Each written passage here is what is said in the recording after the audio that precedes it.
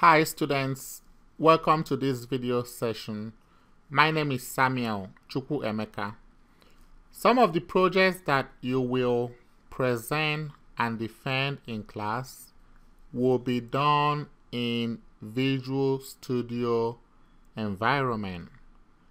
And you shall do these projects with a programming language called Visual Basic. Now, what is Visual Studio? Visual Studio is an IDE. IDE means Integrated Development Environment. You can also call it Interactive Development Environment. The IDE is a software application that has a comprehensive set of tools or facilities for software development. So the Visual Basic is an IDE. It has all the tools that you need to build software or to develop software. Now, what is Visual Basic? Visual Basic is a high-level programming language that is used to build applications. Applications, or what you call apps. The applications could be desktop applications, or mobile applications, or web applications. Now, you know that the current trend now is how you can build and develop mobile apps. For our project, we shall be concerned with building desktop applications, Windows Forms desktop applications using Visual Basic. So we need to install Visual Basic. We open up our internet browser. You can either type in Visual Studio. As you may know, Visual Studio and Visual Basic, they are all products of Microsoft. Or you can either search it here, or you can type in www.visualstudio.com. Now, if we type it in Google or Bing or Yahoo, we search this, and we are interested in visualstudio.com. So we click on it. When we click on it, we see several products from Microsoft. When we click downloads, we will also see several products from Microsoft. Now, we are not interested in Visual Studio. Like I said, we are interested in Visual Basic. So we scroll down and look for Visual Basic. So the Visual Basic that we see is the Visual Basic 2010 Express. We click on it. We make sure that the download language is in English, and we click on Install Now. When you click on Install Now, you now save the file. You save it. I am using Windows 8. But you can also use Windows 7 to do the same download, and it will work fine. So what I will do now, I'll go to my downloads so I can open it.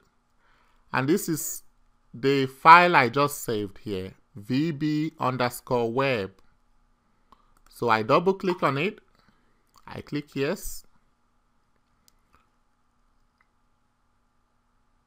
And it is installing the components. It is downloading and installing it.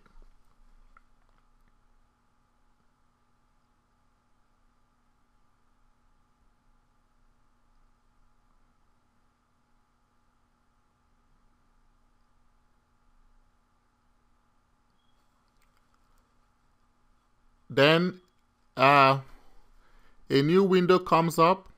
Now, you may choose to send information about your experiences to Microsoft, or you may choose not to. For this, I choose not to, so I uncheck this box and then I click next. Now you carefully read the licensing terms. Okay, you have to read the license terms, and after reading it, if you choose to accept it, you click I have read and I accept the license terms. Now, if you do not accept it, then you will not be able to download it. Just know that. So when you check this box, you now click next. And this is the folder, Microsoft Visual Studio 10.0. This folder will be installed in this folder on the C drive. Okay? So you go ahead and click on install. And you wait for some time and relax. When you have finished, it tells you that the setup is complete. Microsoft Visual Basic 2010 Express has been installed successfully. So you click on exit. When you click on exit, you now want to go ahead and open the Visual Basic program. Now, if you're using Windows 7, you will have to go to programs, and you go to when you go to programs, you will see the Visual Basic that was installed, Visual Basic 2010 Express. That is, if you're using Windows 7, you have to get it by clicking on the programs. But if you're using Windows 8, what you can do is you just move to the topmost edge or the downmost edge, and this will come up. You click Sash. When you click Sash, you just type in Visual Basic, and it comes up, Visual Basic 2010 Express. You right click on it. And right now we are just concerned with the Visual Basic 2010 Express that will give us what we need. It is one of the simple programs you can work with, that is effective, that works in your majors, in your different fields of study, and your different majors in the criminal justice field, in a social work field, in communication field.